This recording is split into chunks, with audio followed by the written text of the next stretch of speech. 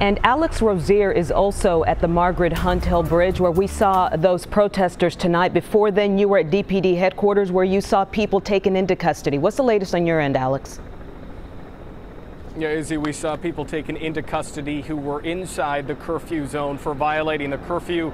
They were arrested at DPD headquarters. This is a different scene here on the Margaret Hunt Hill Bridge. You're looking live right now at just a tremendous amount of law enforcement, a huge number of vehicles on this bridge right now, 50 plus easily. And as we pan down the bridge, you can still see, as you mentioned earlier, Izzy, people still in their silhouette cutouts, still standing on the bridge. The protesters who were protesting peacefully when they were taken into custody. I do want to speak with Dylan Rasbridge here. He was on the bridge. He was able to get off of the bridge as police started making arrests. Dylan, can you tell us what happened, kind of set the scene for our viewers? Yes, certainly. We began to march from the Justice Center down Riverfront, and we first encountered police when we saw a SWAT vehicle on the intersection with Woodall Rogers, and they said, "Do not approach the police." And the protesters did not approach the police, much less did they use any violence or throw anything towards the police.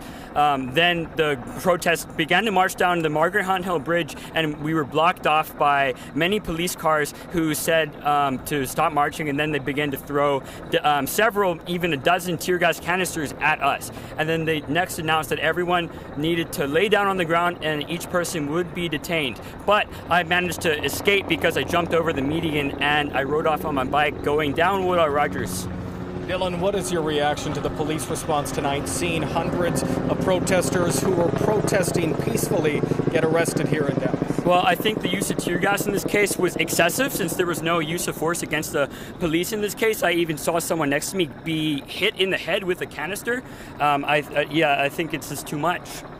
Dylan, thank you so much for your time. As you look live, you continue to look live at the protesters who remain in the presence of law enforcement tonight. As Rebecca Lopez reported, it appears that they will be released later, but there is still quite a scene happening right now, and we're going to continue to monitor it in the coming hours, guys.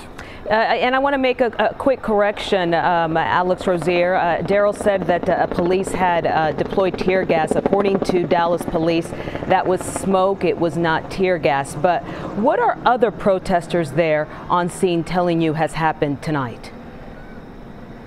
Well, to be honest with you, we have not run into too many of them. There was a small group that made a pass by us and they kept moving, probably 10 to 12 protesters. But for the most part, it appears that the police department ended this protest right here, and however they're going to handle it from here on out, I guess we will see.